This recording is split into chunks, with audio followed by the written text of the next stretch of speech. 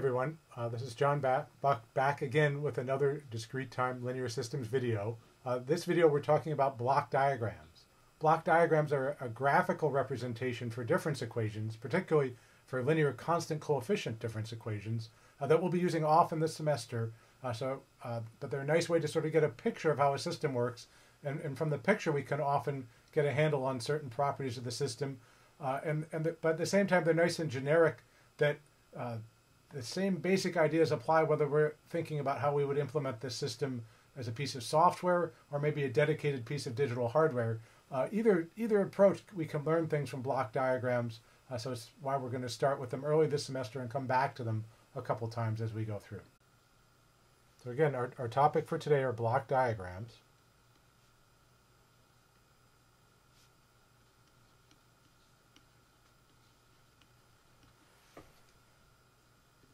And again, what I said in the intro is these are a way to represent linear constant coefficient difference equations, or LCCDE, because that's quite a mouthful. I'll run out of pixels if I keep having to write that over and over again. I'll wear out my stylus before the semester. And again, our generic difference equation, without making any real assumptions other than its linear and constant coefficient, we saw in our earlier video, looks like this, right? I have a delayed bunch of values of the output with different weights added together, and similarly on the right hand side of the equation I have the weighted sum as L goes from 0 to m of B sub L are now the weights times x of n minus L.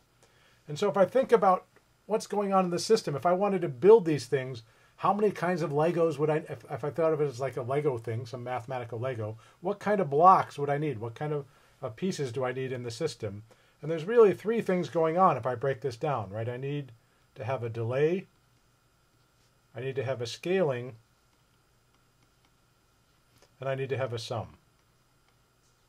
Right? And that's true on both sides of the equation. So I really need these three kinds of blocks, or some way to represent those three operations to make this work. And so again, the first thing we'll have to get a sum is we need an adder. Right? We have a system that takes two different inputs, x1 and x2 of n, brings them together into this type of block diagram, and then the output of the adder is the sum of the two outputs. The second thing we need is a gain, or a multiplier. Right, and that's to implement the scaling, which says I need a block that I put x of n in. And we usually just draw this with an arrow with the gain next to it, just because there are a lot of them. So we want to make it something we can draw quickly and efficiently. So if I have a branch that looks like this, it says the output at the end of that branch is a times the input. And then the last one is the delay part. Right? We need to be able to delay an output or an input for these terms here. So the third piece of this is a delay. And so that block for right now will represent as a box just a big D in it, so D for delay. And so the output of this box is just the input delayed by one sample. And so I might daisy chain a bunch of these together, sometimes to get lazy later in the semester if I have a chain that's just a whole bunch of them with nothing going on in the middle. I might write D cubed, which says this is really a daisy chain of 3 delays, but we'll write them all out explicitly for now. Okay, so let's see some examples of how we use these to come up with pictures or block diagrams to represent difference equations. This is the same example I did in the difference equation video. We see I've got a few things going on, but I'm going to rewrite this in color to highlight some things, because it'll make it easier to connect to the block diagram. When you first start with this, sometimes it takes a little practice. So we'll say again, y of n, let me rewrite this, y of n. Well, first of all, we would move all this term to the right-hand side, right? Like we saw in the block diagram, or the difference equation class. We want to be able to write this output in terms of the old values of the output and then values of the input. And so I'm going to use the red for the old value of the input, or the old value of the output. So we're saying the current value of the output is the last value of the output scaled by A plus B times the current value of the input. And so if I want to make a block diagram, I usually start by having x of n on one side and y of n on the other, and then I sort of need to fill in the map in between them, so how I get from one to the other. So you say, well, I need two things here, right? I need to take the current value of the input and scale it by b, right? So this is my gain of b, like we saw on the previous page, right? Here's my gain system, scale by b. And then what do I do with that b? Well, I need to add it to something. So it looks like a good place to put an adder. And what I need to add it to is, well, I need to add it to a version of the output that's been delayed by one sample and then scaled. So if I draw that, I could say, well, here's a delay box. So the output of this will be y of n minus 1. And then I'm going to apply a gain of a to that and add it to b of n. So there is my block diagram.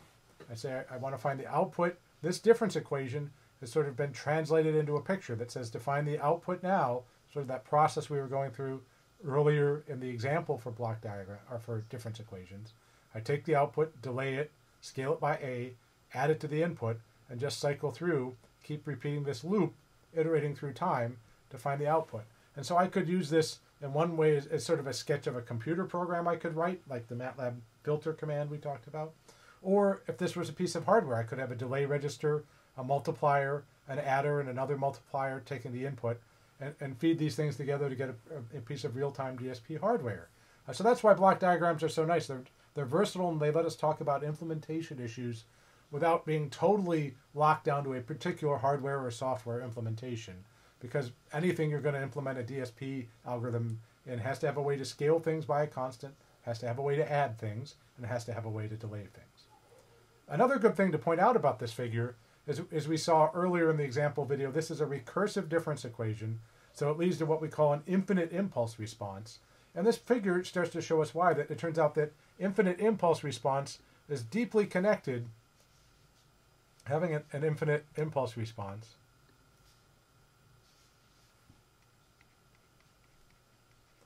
is deeply connected to having feedback in the block diagram.